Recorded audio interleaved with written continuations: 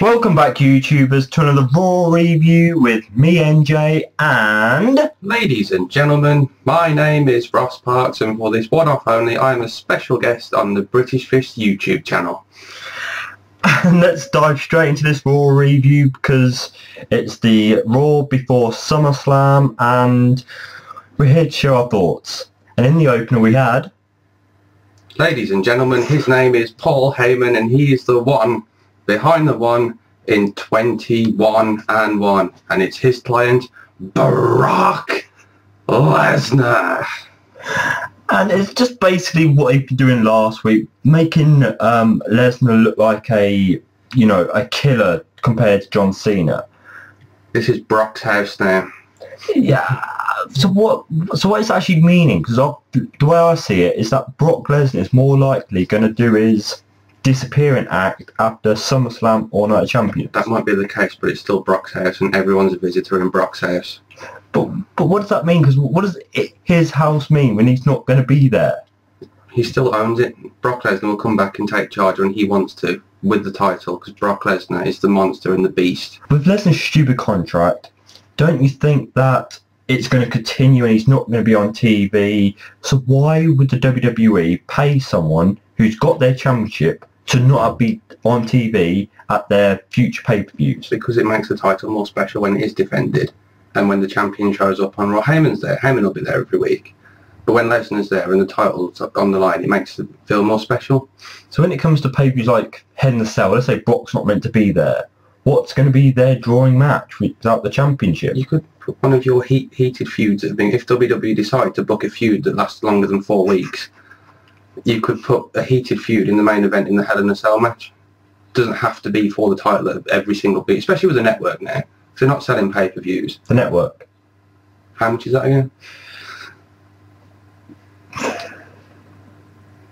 Do we need Jerry Lawler to answer this for us? I think he does. I'll hold a sign up, yeah. We'll put it in the middle, 9.99. No. That was it. That's it. But do you think Brock Lesnar should have spoken this opener? No.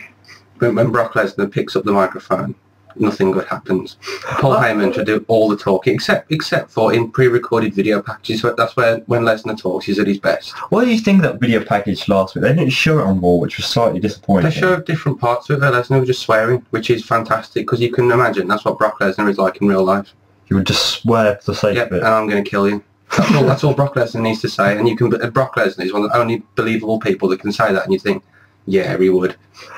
But with John Cena overcoming the odds, as he mentioned that he's coming to fight in the later promo that he cuts, don't you think that Cena has a chance of hurting or taking down Brock Lesnar? You put, as Heyman said, Cena's calendar's out of date. that was funny. I think Heyman is classic gold when he the rap. We were talking about this before Raw, and I think the rap probably one of the best that I've heard. It's the best PG rap I've heard.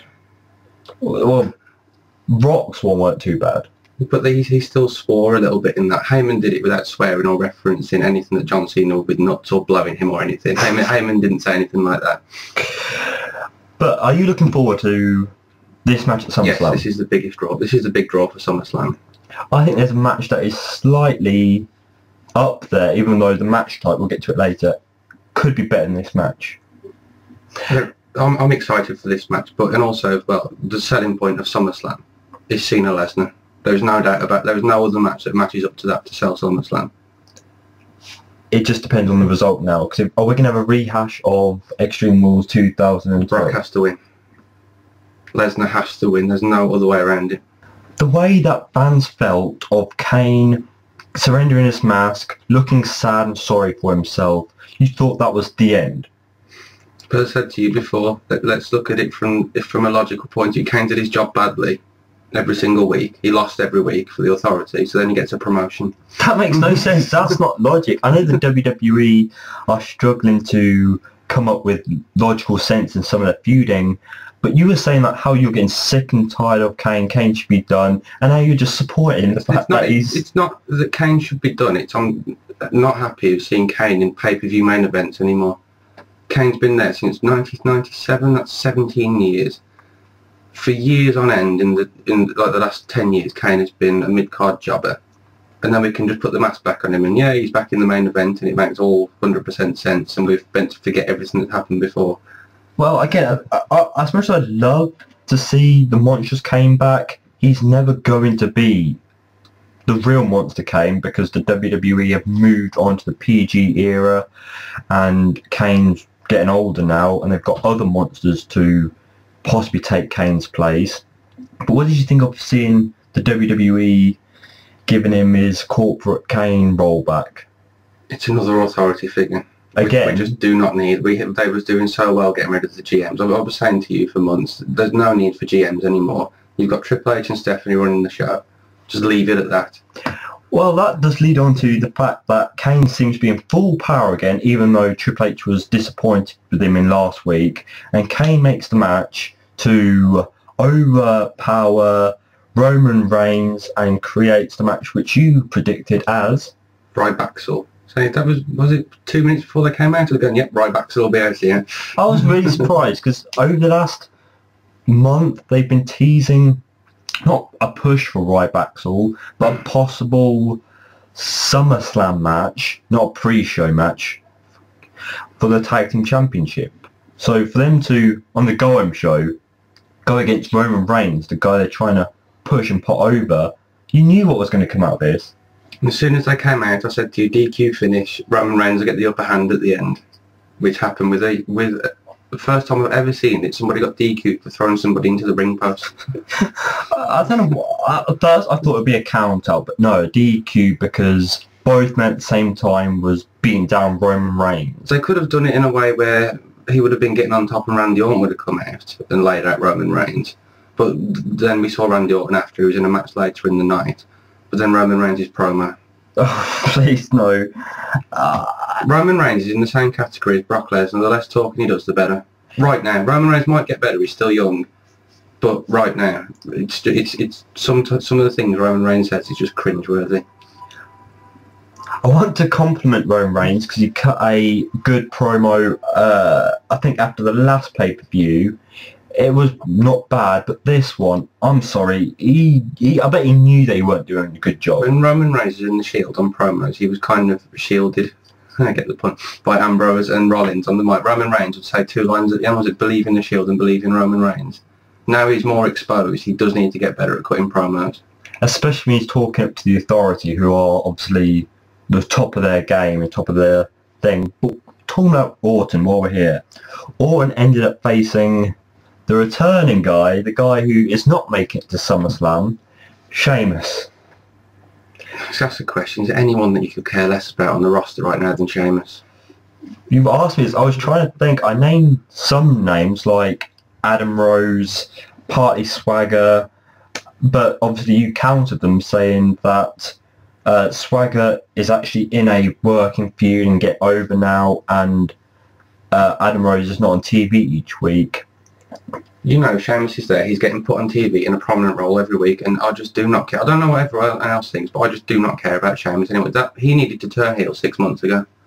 As much as Sheamus did get strongly, heavily booking as the face, but when you turn Orton, he was the smiley, you know, yes, he needed to turn heel. You're saying Sheamus needs to turn heel, but Orton's heel turn didn't work out for him. I don't think Sheamus, the guy who's no longer the guy anymore for the WWE, I think Sheamus is one of the wrestlers who should just be there to put talent over as a face or a heel, because he's not going to be over again. That's not going to happen, because you know that WWE will only have him lose to big names like Randy Orton. I know it's not part of this match, but you had Big Show return on a house show, and then you had a SmackDown match last week. You had Mark Henry return and beat up Sandow.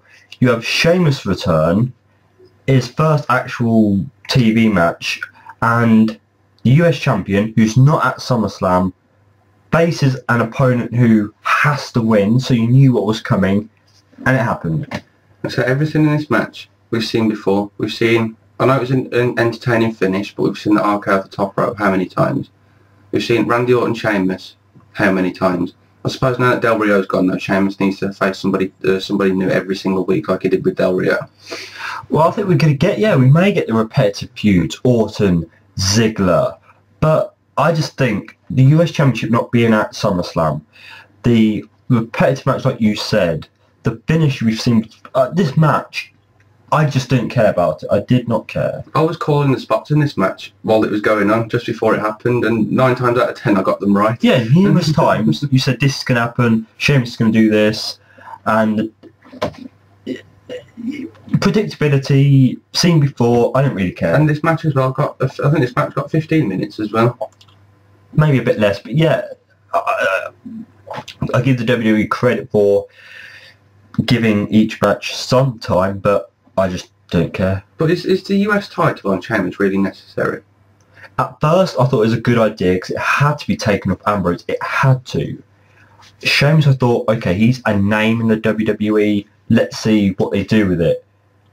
I might change the question, actually. Is the US title itself really necessary anymore? No, and this brings up a whole different topic, but while you're here, combine the belts. They've missed the opportunity to do it at SummerSlam, but do you think the mid-card championship should be combined? If they have the right person they want to put it on and a storyline for them, you don't just want to put 2 titles on somebody and then go, now we have nothing for them. Let's bury them every single week on Raw. And that gets into my point then, beating your mid-card champions, but the person that wins never actually becomes champion.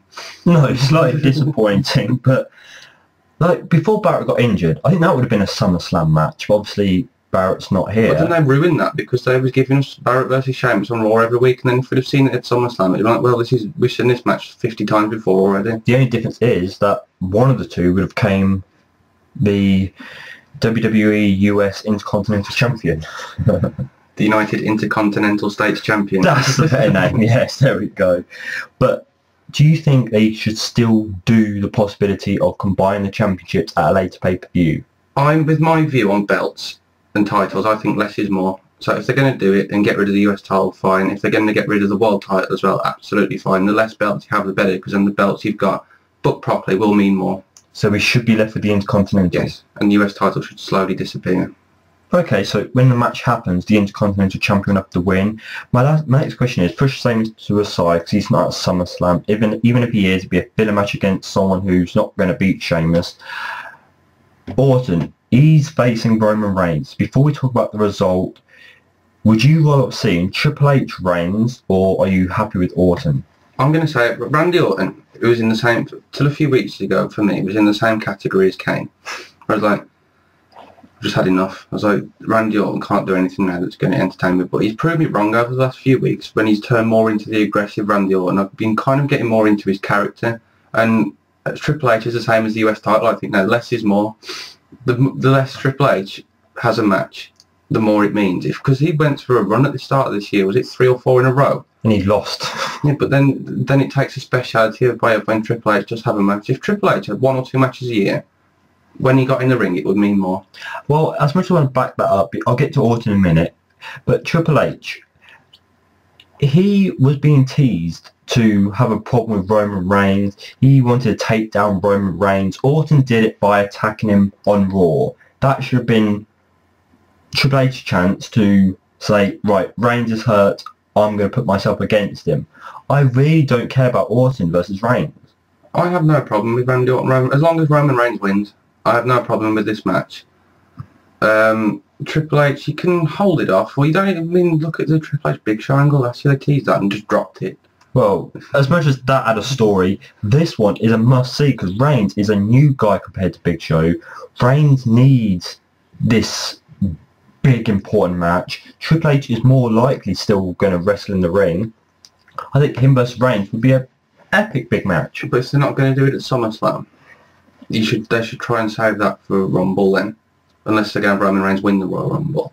Or do Roman Reigns Triple H Hell in a Cell. That could be the Hell in a Cell main event if Lesnar's not going to be there. So somehow they're going to drag, well not drag, unless you're enjoying this, they're going to make this storyline go on till Hell in a Cell. Well, they've got to now because Triple H doesn't even exist in this feud anymore with Roman Reigns. It's Randy Orton. Triple H has just taken a complete backseat. Well, Triple H did send Orton to hurt or take care of Roman Reigns, so Triple H is partly involved.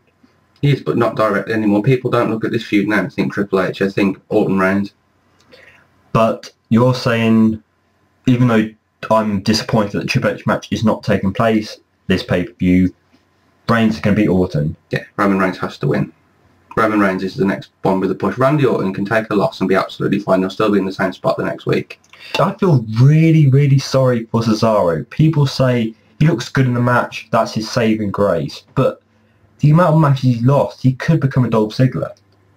It could, but on this episode of Raw, the way it's booked right now, I have no problem with this match and the way it ended, because Swagger has the match, Cesaro doesn't at SummerSlam. Swagger had to win.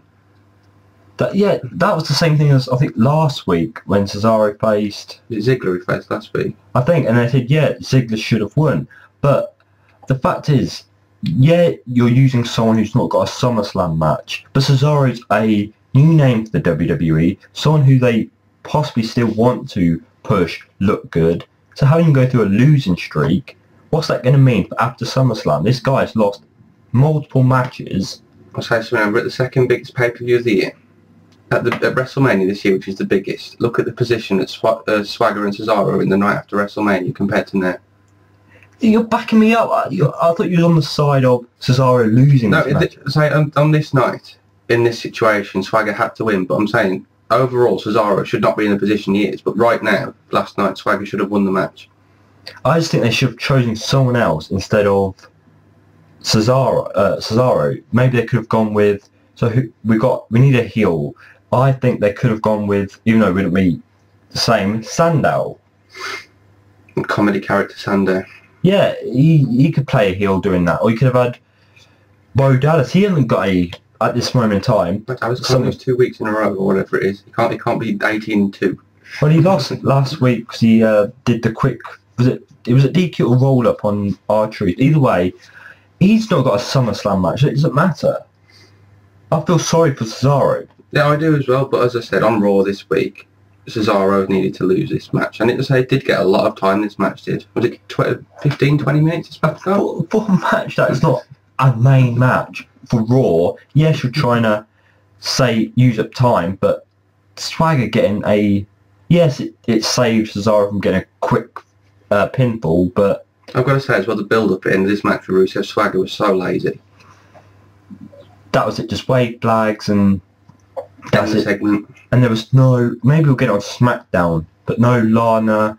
Even though their promos, I know it didn't happen tonight, but Lana's and Coulter's promos, they're so repetitive and boring. I do like Zeb Coulter though when he talks. I think that Zeb Coulter does change it up slightly every week. Maybe it adds a few extra words, but it's like one side, Russia, and then we have, oh, the people of America, please stand up. It's the same thing. They may say a few extra words like Swagger is the great guy that's going to kick your ass, but it's the same thing each week to me. But listen to the crowd reaction, apart from this week, because the crowd on Raw this week were awful. But usually the crowd reactions, people are booing Rusev, he's getting major heat, and people are right behind Jack Swagger.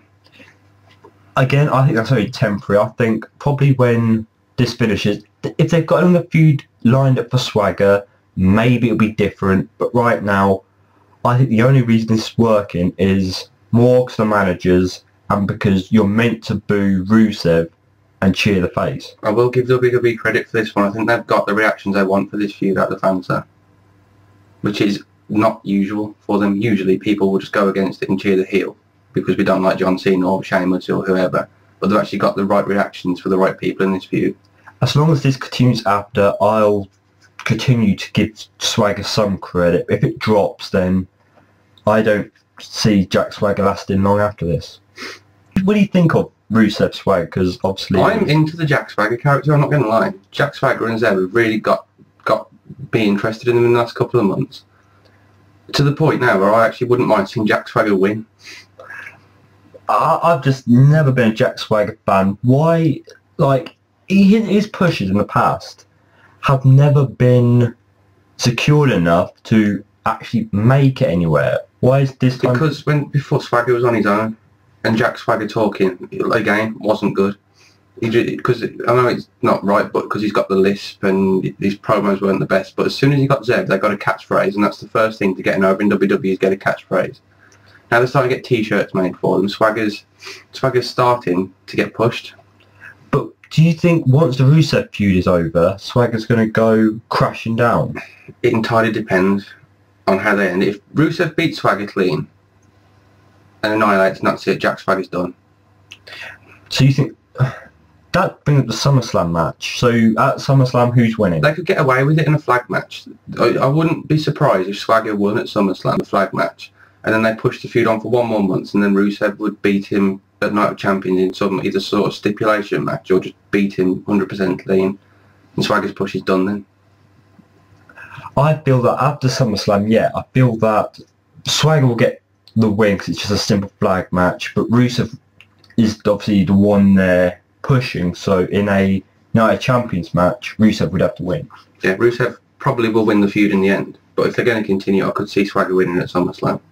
So from the entertaining spot where Ambrose ripped up Seth Rollins' Money in the Bank contract, he stole 2 fans' drink and popcorn and destroyed, or tried to destroy, JBL's hat, he actually got to face Rob Van Dam.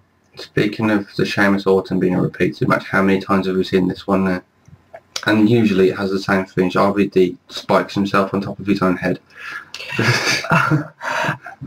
Like with Van Dam, Rob Van Dam fans may hate, ECW fans might hate, but I don't think the WWE should be keeping Rob Van Dam around, because since he's returned, he's not had a real feud, he's not had a real reason to be here.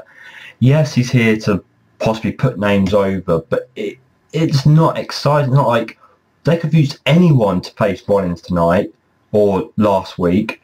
Why Rob Van Dam? I have no problem with the short-term contracts of people like with Jericho or Batista or RVD or Lesnar, but as long as they contribute something to the show and to the program going forward.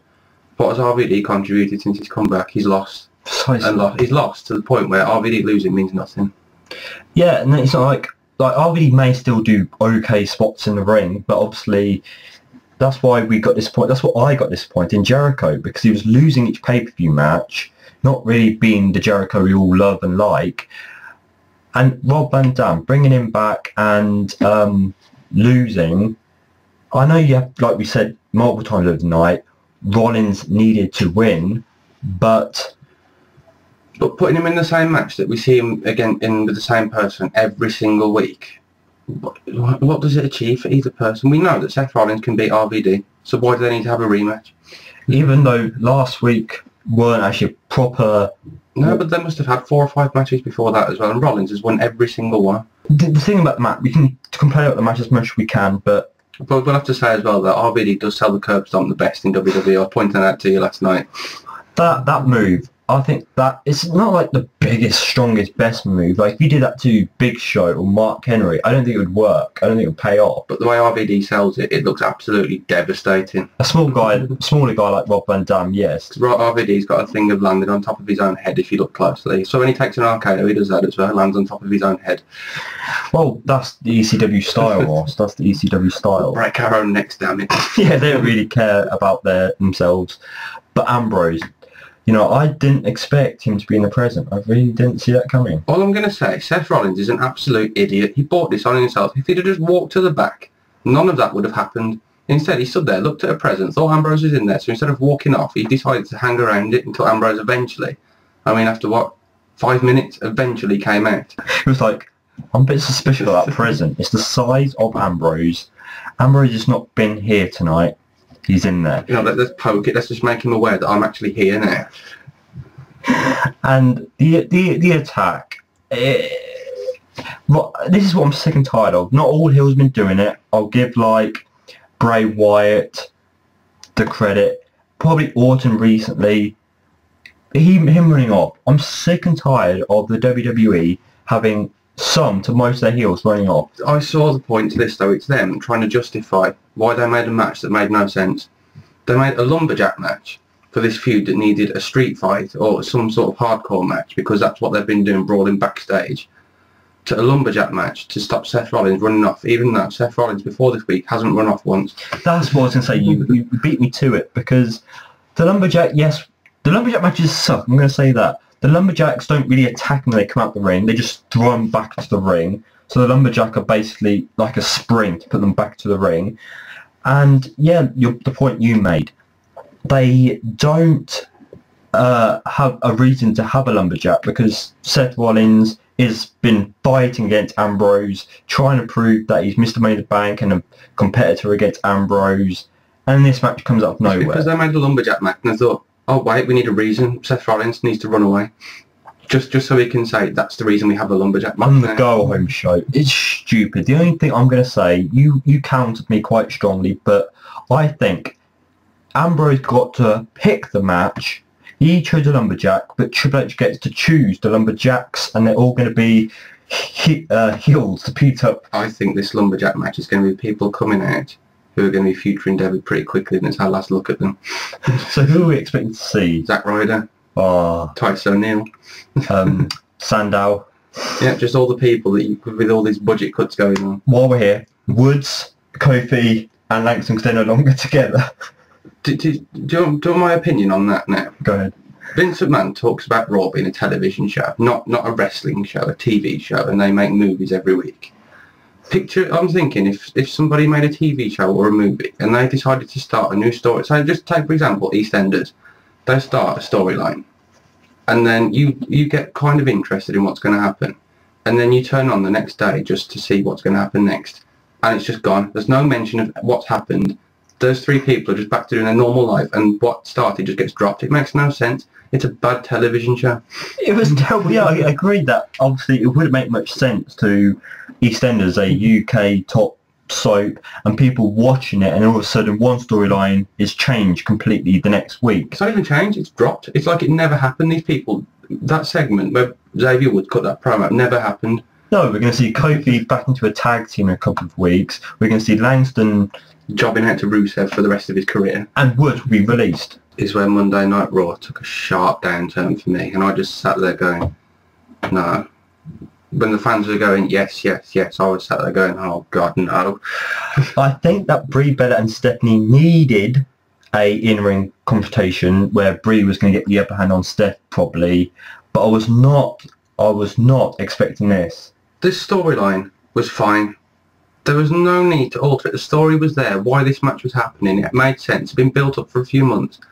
Why? Why would you bring in, what was it, a physical therapist who isn't even the greatest looking woman in the world, is apparently having an affair with Daniel Bryan, who's one of the nicest people in the world, who we all know genuinely is, who has just got married to Brie Bella. And Daniel Bryan is the least person you'd expect to have an affair. If it was to be fair, the only thing I would have done, you had an affair with Nikki Bella. That would have made more sense than this. Yeah, but then John Cena would have been out there and we'd have had a feud. SummerSlam. A feud. John Cena's heel turn. No. But I'm sorry, Claire Lynch Part 3. It was just terrible. If WWE are going to rip off storylines from TNA, why would you choose the bad ones? And you were saying that this is the second time the WWE have ripped off TNA with the same similar storyline. Yes, there was the whole John Cena, AJ, Vicky Guerrero, the affair that was completely fine, but they tried to build it up as something that wasn't. And now they've done it again, and I'm sorry, I want to make this short and sweet. This sucked. Brie getting temporarily arrested is not going to change the match. Megan, as you were pointing out, is probably going to get paid off at SummerSlam, SmackDown afterwards. They better not drag this on. No, I was going to say, Stephanie didn't take the S-lock the best either. She made it like a chokehold. Well, she was trying to show that, oh, I can get out of this. She's not going to get this locked in. It looked like a rear naked choke instead of a yes lock, so hopefully they work on that before SummerSlam. But who's going to win out of these two? Brie Bella has to win. There's no other way. Brie Bella has to win. I think the McMahon should come up, like, there's always going to be a plan B. Yes, we're not using Nikki now. Maybe Megan's a former UFC female wrestler, maybe. But I think Nikki... One-punch knockout from the physical therapist. There we go. So that's what she's been trained to do. All that crying was just an act. But I think Stephanie winning, yes, it will stretch the storyline across, but while the Paige and AJ thing, which we're going to get to after we spoke about this horrible segment, while that's still going on, possibly after SummerSlam, why not continue this for 2 months? Do you think this may have been teasing the return of Daniel Bryan in a month or two? No, he's... I know he's injured. He can't show his face after this affair. It's because we all know that this affair is real. I do. This segment reminded me of Vince Russo, and that is not a good thing. It's a swerve for no reason that makes no sense. His storyline's already there. Why do you need to add this extra? Oh no, they tried to get Brie to get arrested again for slapping her, to get Stephanie to get revenge for Brie getting, but it was not needed. It was just a waste of time. Plus, in-ring competition, you could have had Brie do that, the bell chokehold thing, but I don't think the Megan thing, that she's probably going to show her face one more time, but this was just terrible. What would you have preferred to have seen? What would have made you more excited for SummerSlam? This, or just a pull-apart brawl? I think, even though we've seen that Stephanie can execute a good pedigree, 2 of them, I still think a brawl and seeing Steph do another manoeuvre. I don't think they just needed to brawl outside, like going out the ring, have them get pulled apart, and they say, I'm going to kick your ass at SummerSlam, job done, match built, story's there, everyone wants to see it. This put me off the match. I was actually quite excited for the Stephanie Brie Bella match. Now I'm just thinking, why? The only upside I'm going to see of this is Stephanie gets in the ring at SummerSlam. She says, start the count. Brie's not here. 1, 2, 3, up to 8, and then out she comes. And you can look, but you can't touch. Yes, and the match happens. But we've got different opinions. We have Brie Bella here, Steph here. Who do you think's going to win between the 2 divas at SummerSlam? Remember as well, Triple H told to the pedigree. He's got plan B, could be the sledgehammer. Oh, yes. This match should be a no-holds-barred then. Or just for a sledgehammer attack on a woman. Yes. PG era. Steph to Brie. But while we're talking about divas, the AJ versus Eva Marie, the match that we all knew who was going to win. Eva Marie got to do her finisher. The badly executed roll-up. But this match, we had Seth Rollins last week getting an embarrassing win. Eva Marie, who can't wrestle, as you pointed out, from NXT, and her finisher, as you said, the roll-up, defeated our Divas champion. Ouch. I'm going to say that every single Raw has to complete the set. You have to have a distraction roll-up, a count-out, and a DQ finish on every single episode of Raw. And that's what we got tonight? Yeah, every single Raw has an ending of those matches. But in this match, Paige came out, ran around the ring. AJ, I don't know what AJ did, but she stood up. She had a back turned, yes. Eva Marie rolled AJ up, and then when she pinned her, which, okay, fair enough, it's not, but it's just, okay, I accept that's why it happened. Eva Marie stood there celebrating in the ring, and Paige ran off. Then Paige read a promo. Is that what a poet? Yes, this was brilliant. I love this. It was, but then what they cut back to the ring. Eva Marie was lying on the floor like she'd been beaten up, but nobody had touched her for 5 minutes. She was there bugging her ankle. I'm just like, you could gone in the audience or done the WWE disappearing act, where 1 minute they're in the ring, next minute they're not, and then she just got attacked. She stood there celebrating in the ring though, because she won. But then they cut back 5 minutes later, and she was lying on the floor like AJ kicked the crap out of her. I was like, what? Did I miss something? It's just terrible booking. I can't believe how AJ did not even try to kick out that pin. How Eva Marie didn't try to escape. I'm sorry. Has this poetry and match got you looking forward to their match? This was another one of those matches that was fine the way it was. This match had been built. There's a story behind it. You clearly know who's the face, who's the heel. They didn't need to do anything like this to advance it anymore. They could have had a promo with each other. But following SmackDown, I'm glad that they continued the explanation and forwarded a bit more. But it didn't achieve anything unless they want to make Eva Marie the #1 contender after SummerSlam. But I want to say one more thing is that AJ Lee and Paige could have been a submission match at the SummerSlam. We've already seen how many matches they had now? 3. So it would have been time to add some sort of stipulation to it. They both have, even though you could say Emma has a good submission, but these two... We don't talk about her at the moment. No. I think these two could have had a great submission match, and TNA, yeah, I'm going to give them credit. They gave their divas a knockout, numerous stipulation matches. The WWE have a great one here, and it's not happening. These two women, I will say that, you remember like in 2003, 2004, where they had the divas like Lita and Victoria and Trish, and they were experimenting with like divas ladder matches and cage matches. These two, I actually think, could pull off a stipulation match that they've never done before. Hell in Cell. That's probably a little bit too far. But obviously, You could see Paige and AJ in a tables match. even though they've not teased a table match, but I do understand that these two, because they're meant to be the two top divas in the WWE at this present time, yeah, I think experimenting with these and making their future matches. Because I think, who's going to win? I wouldn't be surprised because they've got no other divas left who are in any position to challenge right now.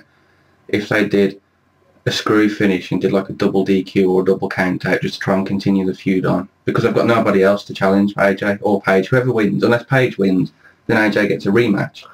But if AJ wins again, Paige should be done in the title scene then. I think let's go with AJ. I think AJ is going to pass John Cena's championship run. It should be the 16-time Divas champion. That means she's going to have to lose it and win it back every month. That's what I do. Between AJ and Paige, each 2 months, they'll switch. WrestleMania 32, AJ Lee will win a 16th Divas title. There we go. We booked it.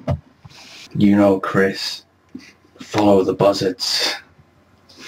Yes, the backstage promo between Bray Wyatt and Jericho. I did actually like seeing Chris Jericho in a suit. It reminded me of heel Chris Jericho in 2010. He should have started calling Bray Wyatt a parasite and stuff like he did back then. All that, I can compliment Jericho. I'm glad Jericho's proven that he's great on the mic and stuff. But Jericho did not. Maybe it will happen on SmackDown. This is recorded before SmackDown, before the results spoilers come up. But Jericho has not beaten up Bray Wyatt. No, that's what I said to you. Every single week it was Bray Wyatt laying out Jericho. Every single week with the Sister Abigail. You could predict that, and I'm glad this week they didn't do it. What I do like about this, though, is that Chris Jericho isn't treating Bray Wyatt as just a normal nobody, whereas, will you please shut the hell up, welcome to Raw, because he's treating Bray Wyatt as an actual threat. And that's the way Bray Wyatt should be treated, because he's a complete madman. He let Bray Wyatt speak, but I think Jericho, even though he didn't physically get the best of Bray Wyatt in wrestling-wise, but promo-wise, Bray Wyatt was doing the same last week promo, and Jericho, in a few words, he didn't have to go on for about 3 minutes. He just did a 1 minute thing, and yeah, but Bray Wyatt's meant to be a raving madman. If Bray Wyatt just sat there and went, "I'm going to beat you, Chris," that wouldn't fit in with his character. Bray Wyatt's meant to talk in long sentences where he just doesn't make sense because he's meant to be a lunatic. Well, why didn't they sent away Michael Cole, which made me laugh, but why didn't the lights go off? And the Wyatt family, as soon as Jericho said his piece, the Wyatt family attacked. I know, because somehow I just felt that Jericho needed to do a little bit more than that. Harper and Rowan aren't involved in this feud now, so they've been banned from ringside. At SummerSlam.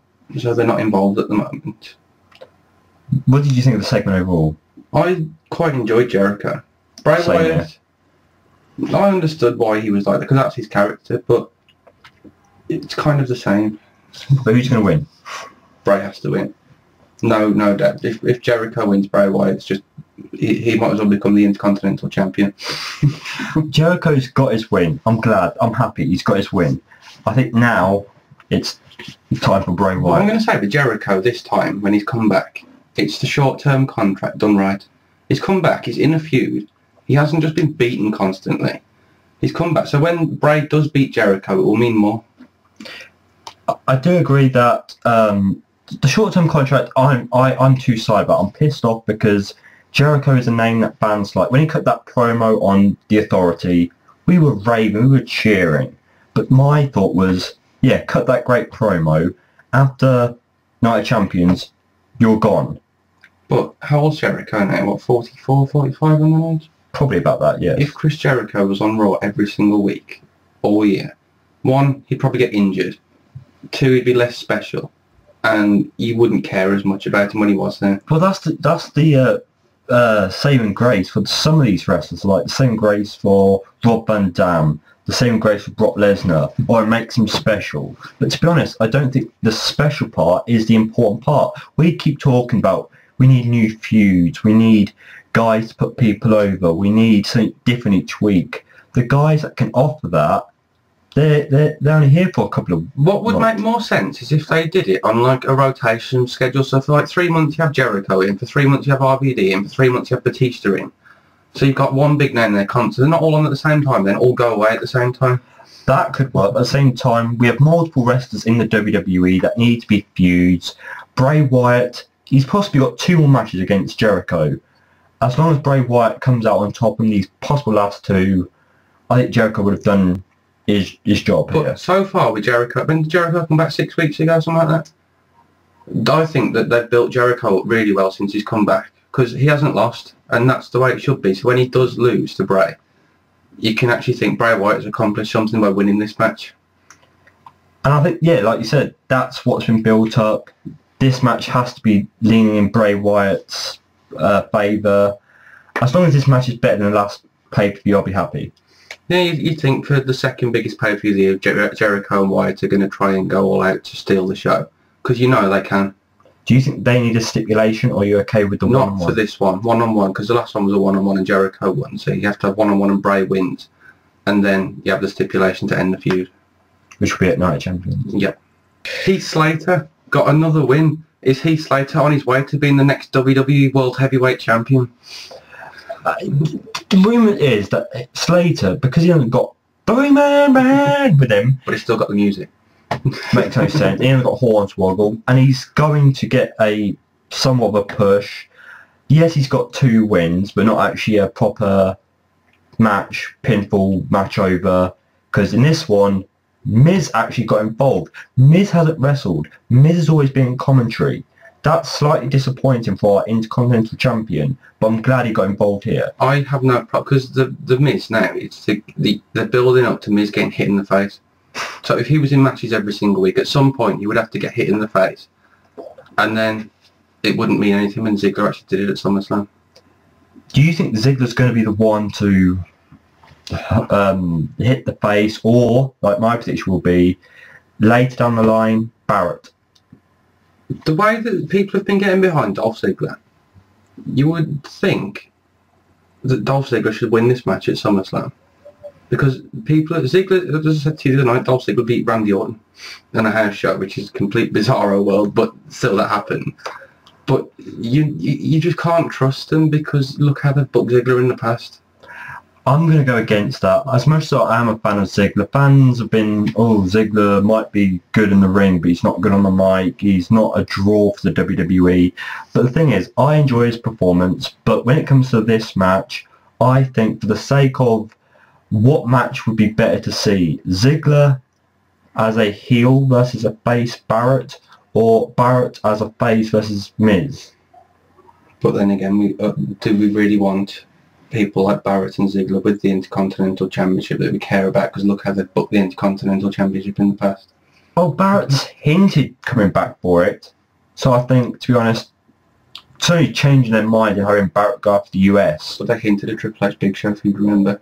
Don't remember the faction they hinted. Just because they hint something doesn't mean Vince McMahon one day will go, yeah, that's not happening anymore. So you don't, the only way I'd make Barrett not go after the IC is if he actually waited until Money in the Bank and then got entered in that as a surprise entrant and won that. No, but the way it is right now, yeah. Ziggler's hot. People are behind Dolph Ziggler, so you should strike while somebody's like that. They're behind Ziggler again. But there's actually a reason to, because Ziggler's, except for this week, Ziggler's winning. But don't you think he's suddenly going to get, Ziggler, a concussion? No, Jack Swagger's not around. Yeah, it'll be Swagger's fault. So as long as they don't do that match... If Dolph Ziggler gets a push and you see him on the match on Raw one week against Jack Swagger, get worried. Yes, that's it. Who are you saying's winning, though? I would like to think Dolph Ziggler, but I think that I'll stick with Miz, because Miz has only just won the title as well. I'm going to go with the Miz because, again, I still want to see Miz and Barrett. I want to see Miz actually get... Cause we've been bashed. Fans have been bashing Miz for a long time, since he lost possibly at WrestleMania 27, and now he's back. He's got a character that fans are complimenting, and he's finally heel, and he's a heel again. So why not continue pushing Miz, overcoming wrestlers who you want to win, who you want to see beat Miz? Why? Even though JBL pulled the biggest face move ever on Raw this week when Miz was talking on commentary and he pulled his headset off. that pissed people off, the Miz off, but I was happy with the outcome, how Miz got involved and they had a little bit of a fight and stuff. I liked it. But even though Slater won, they still managed to make him look an idiot at the end. with him going to shake Ziggler's hand and then trying to kick him, but Ziggler caught his foot and gave him a zigzag. Oh, yes. Slater's going to be the comedy winner now. He's going to win. He's going to be like Santino, I think. He's Slater. He'll win in stupid and comedy ways. Yeah, I don't think that's the point. Actually, I said to you last night, what is Heath Slater's finishing move? Does anyone know? Well, let me tell you something, Mean Gene. I think, Brother, seeing these two in the ring, I think even though Mean Gene's old and stuff, but I think great in the ring, on the mic, sorry, and special occasions, maybe have him every WrestleMania. I think exactly the same thing. Gene Oakland at SummerSlam and WrestleMania doing backstage interviews with the two people in the main event before they go out for their match. I'm sure he's got other things going on in his life, but I think it's just like classic moments. Like you could have JR, I know he's left, but WrestleMania, just little specialities. But Gene for this segment, good start, related to a special moment for Raw. I'm going to say something about this because when I think it was at The Rock they did a birthday one for a few years ago. Yes. That was 3/4 of the show, and by the end it was like, shut up, get off my screen, actually do something to carry on with the storylines going on. At least this one they just saved the main event and it wasn't all over the show. Apart from the Hogan that was people. only like 30 seconds while they went to break. It wasn't every 5 minutes. Oh, by the way, it's Hulk Hogan's birthday today. The commentators, instead of plugging the app and the... oh my god. Well, let me tell you something, Mean Gene. This Sunday at SummerSlam, only on the WWE Network, brother, for $9.99. Did Hart speak? No. So he had his speakerphone and he didn't say a word. He just stood there going, why was he there? So it was a nice throwback to the original WrestleMania days, I thought, with them three. Hart should have spoke. You should have done that. You should have spoken to Gene's head. Right, yes. You got to do the high-pitched voice. I can't with a voice like this. But then woo! Oh, Ric Flair, the guy who's getting paid millions of dollars to do nothing. I don't quite think he's on millions. Well, whatever he's getting. But they did a very nice video package for Hogan as well. That brought Hogan to tears. Hogan tears. Yeah, it showed all the old classic stuff, but... No, is it Flair came out? Even though I didn't really know that Flair and Hogan was the greatest of friends. Well, TNA stuff, little TNA moment there, Ric Flair and Hogan. I think more WCW than TNA. Okay, yeah, go back to that, yes. And then we had... Mr. Wonderful, Paul Orndorff, WrestleMania 1 main event, Roddy Piper. Roddy Piper. Again, these guys didn't speak. They just stood there shaking Hogan's hand. But the actual ones that did speak were... The porno music was back. Yo. Hey, yo. It was brilliant. Again, going from Hall of Fame to Monday Night Raw in the NWO shirts, which, you know, was a classic moment. So and you didn't last night hint for the Hall of Fame next year, NWO. Without the likes of Booker T, Shawn Michaels, the original NWO, not the 500 people that Vince Russo decided to put together on Nitro every week. I think they should all come back, all 500. And I think the best moment of this, before we get to the finale, was Kevin Nash. He's actually like pop idol singer. He was brilliant. See, Kevin Nash wouldn't tear his quad every week. He could be like a singer and dancer, couldn't he, as well? The new Lynn Garcia doing the national anthem to WrestleMania. But I was going to say as well, Hogan and Nash and Hall. Hogan, that's the youngest out of the three of them. Well, he's got more money, so he's probably paid for surgery and... And then we got the Beast. The Beast? He wasn't really a beast. But no. We got Brock Lesnar. And this is disappointing. I love seeing Brock out there because we did get the rumour that after a nice dinner, probably in a posh restaurant, making so much racket noise and stuff, they were going to come back to his house. Why do you not beat up one of them? One. Which one of them could safely take a bump and not get killed? Hogan would have been the most emotional one because obviously it's in his legs and it's his birthday. But I would have gone with the likes of Kevin Nash, or big guy. I think the only person that still does anything remotely physical who could possibly take a bump would have been Piper. But I don't know. I'd have felt very. I know it would have accomplished something, but I would have felt very uncomfortable seeing Brock Lesnar putting one of those on his shoulders. But if that weren't going to be the case, if you weren't going to take down one of the old men, why would you have settled for him to not have fled the ring when Cena ran in and took Cena down? Because Paul Heyman guys don't fight for free. Remember that? But actually, going back, I think the blood you were in the vomit should be a shirt as well. But going back to that, when Heyman said something and then he gave the microphone to Brock Lesnar, I just sat there and go, oh dear, oh no, Lesnar's going to talk. But at least he kept it very, very short. What did he say? Party's over, Grandpa. Yes, that was brilliant. And talk about that line was short, sweet, and somewhat comedy effect. But talk about comedy. This is terrible. This feud, I'm going to give credit to John Cena. He has not once. I thought he was going to win this Raw at one point, but he saved himself. He hasn't once cut jokes on John Cena, on Brock Lesnar. Well, at least, yeah. But apart from the, like you said, he saved himself. The meningitis, the frickigitis, the monstergitis, whatever he was. Punk bitchitis, he said in the end. All that. And then said, I've got too many fingers, but I'm giving you the middle one. That was clever. That saved it. And yeah, they have the after party, which you can catch on the WWE Network for $9.99. Terrible. $9.99? You didn't know that? No, that doesn't have told me enough in the last few weeks of Raw. Well, I'll make sure we tell you enough by the end. I'm not sure what happened. Maybe Cena did actually adjustment Hogan and John Cena heel turn exclusively on the WWE Network for only $9.99. Speciality, but I think the Raw, it didn't accomplish a lot at the end, but they didn't touch each other, which is... No, but as I said, there was no comedy, which actually makes John Cena a good character. He's not fantastic. He's not brilliant. He's not the greatest ever, like Michael Cole likes to say. But when he doesn't cut comedy, he's a good character. It's been shown many times. Yeah, The Rock, he has to be comedy. The likes of Brock, he has to be serious. So Punk, yes, should be serious back before Punk walked But you know what's going to happen when this feud's over and John Cena goes on to his next feud, for whoever it could be, Rusev, whoever, you know he's going to be cutting jokes. You're just waiting for the next comedy segment for John Cena, which isn't funny. I cannot remember the last time I laughed at something that John Cena said that was meant to be funny. He's just terrible. But now, people, please share your thoughts on this overall not very entertaining Raw.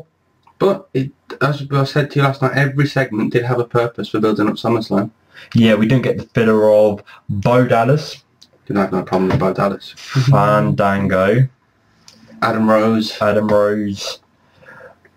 Sandow. Alicia Fox. Sandow.